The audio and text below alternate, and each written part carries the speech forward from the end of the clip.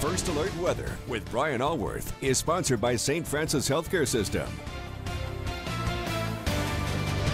A very rainy Friday, and again, our First Alert Action Day continues for the rest of today into tonight for the threats of flooding rain and possibly more severe weather. Right now, it's just basically rain, although a little thunder and lightning, and this is coming back now from the southwest. We had a little lull there for a while, but this is some heavier rain reappearing, moving in from the southwest, which makes sense because the low pressure area that we're watching is just now beginning to spin up over western Arkansas, eastern Oklahoma. So yeah, I don't see any big or intense thunderstorms right here, but mostly just thunder and lightning with heavy rain showers. But again, there is that threat of severe later on. In fact, we'll see that on the Futurecast coming up. Current temps, yeah, it really cooled down this morning as that front pushed all the way south toward the Boot Heel in Tennessee. Even down here, it cooled down a little bit. We're in the 60s right now, but 40s in our northern counties. The question now, the forecast question is that really warm, humid air just south of us, how far north will it get this evening? Because if you're in the warm, humid air, that's where the tornado threat will be the highest.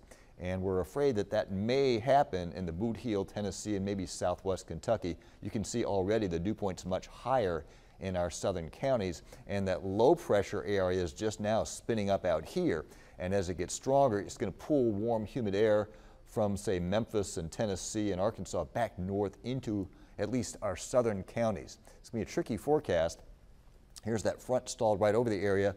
Here comes the low. So bottom line is, yes, we are still nervous about more very heavy rain throughout the area and maybe more severe weather in our southern counties. Check out this Futurecast. This is pretty interesting. So we get the stuff right now moves through, and then we get a break for a little bit, and then at 5 or 5:30, here comes this final round, and this is the one that we're really going to have to watch depending on how far north that warm, humid air gets. At 8 o'clock, a line of very heavy cells from southern Illinois all the way through Kentucky into Tennessee, and by about 10 o'clock, it's gone. But that's the line that could give us another round of severe thunderstorms with damaging winds, hail, and possibly even some tornadic or tornado spin-ups.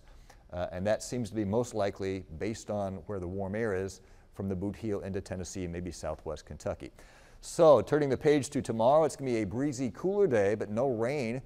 Still a lot of clouds around tomorrow morning and kind of a chilly northwest wind, but by evening it's clearing out, and by Sunday it's really, really nice. So here we go. For the rest of today, rain, maybe some thunderstorms redeveloping, highs in the 50s north to near 70 in the south.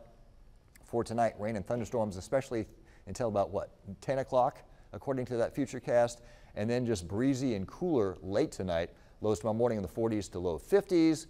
And tomorrow, not the most beautiful day. Looks like some clouds in the morning, sunshine in the afternoon, but it will be kind of breezy and cool tomorrow. Sunday, less wind, warmer temps, high about 68 for a high. And really, it looks like next week is going to be pretty nice. Final week of March, no major weather systems, maybe a couple of minor rain chances Monday or Tuesday. We may have some more thunderstorms, though to deal with about next Friday.